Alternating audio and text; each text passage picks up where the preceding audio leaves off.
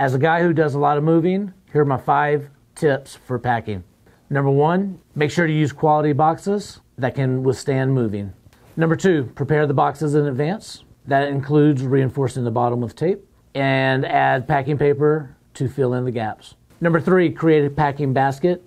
Have one basket with all your supplies, including markers, tapes, scissors, and packing paper.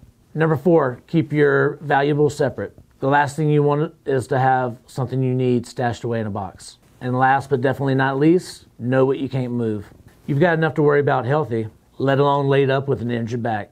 And that's my top 5 packing tips.